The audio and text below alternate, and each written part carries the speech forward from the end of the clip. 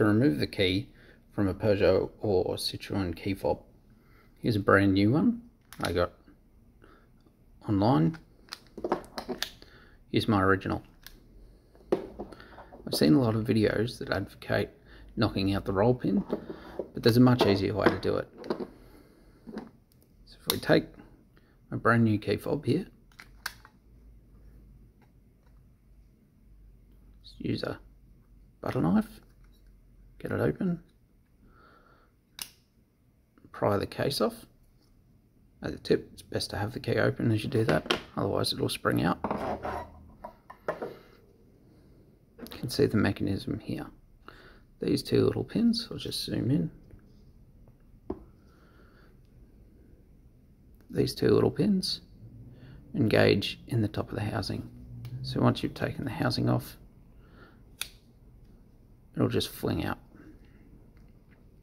Now, if I turn this key around, you can see there's the roll pin. A lot of people advocate just knocking that out. You can do it, but I feel like it's probably a waste of time. If you turn your key around back in, you can align, I don't know if you can see in there, keyway in the key. To get that out, all I need to do, take my pliers, push down, get on there, push down, twist, light it up, and this will spring out because it's spring loaded. You can just pull that whole piece out. There's the top cap. You can see it's slightly keyed. We've got a spring. There'll probably be a bit of grease on the bottom. And then we've got another key piece in here. You can see that it meshes with the little push button. To get it out, just take my needle nose pliers, poke them in there. You can twist either way. So I'm going to twist it back around until you can see down in there, there's a little tab on it. So once that's come all the way around, you'll be able to get it to come up.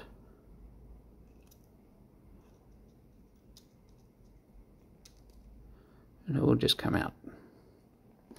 If you've got an older key, it might be a little bit jammed in there. You can see the only thing that holds this in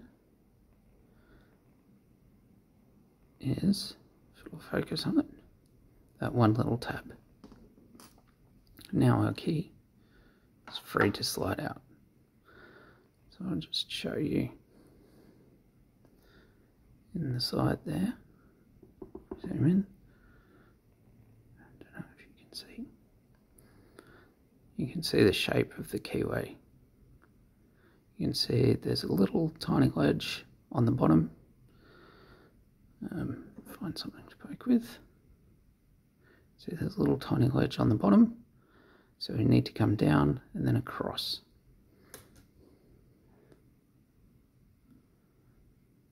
Get the lining in there.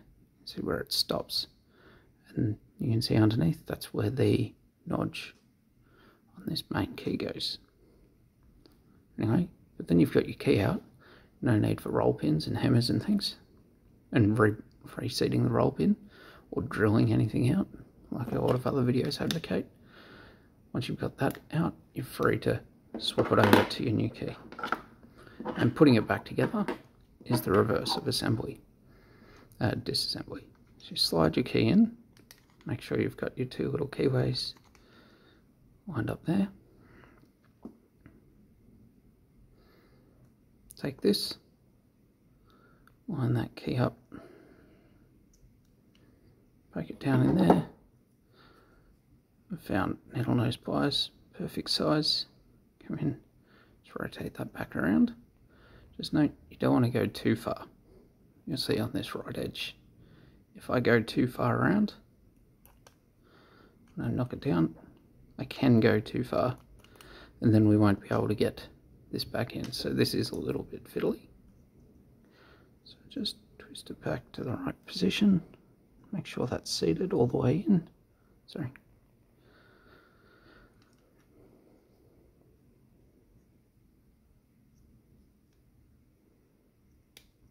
There we go. So it should go in right down low like that. And then, yeah, like I was saying, you can turn it too far. It's in there like that. Now,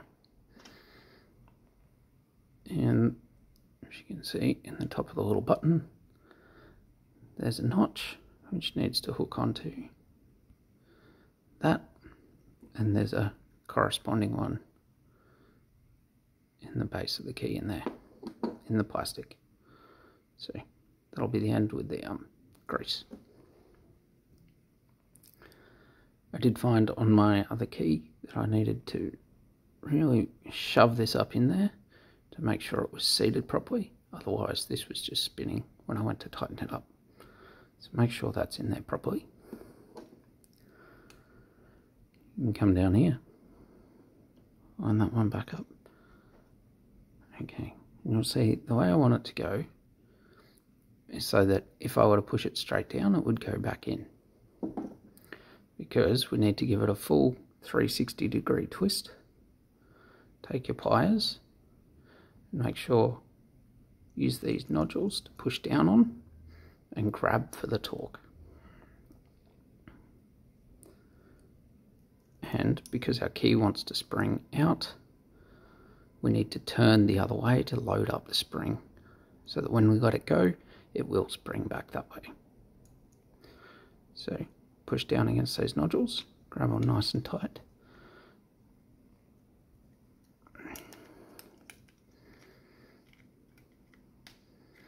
Rotate that all the way around till it lines up again. And this is where we get a bit fiddly. Just make sure everything goes in. Make sure it's all in there, that seems good. There we go. And it's back in, you'll see these are locked back in place.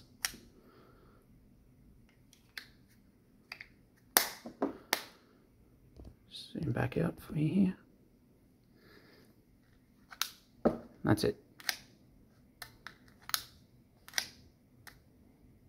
Good as new.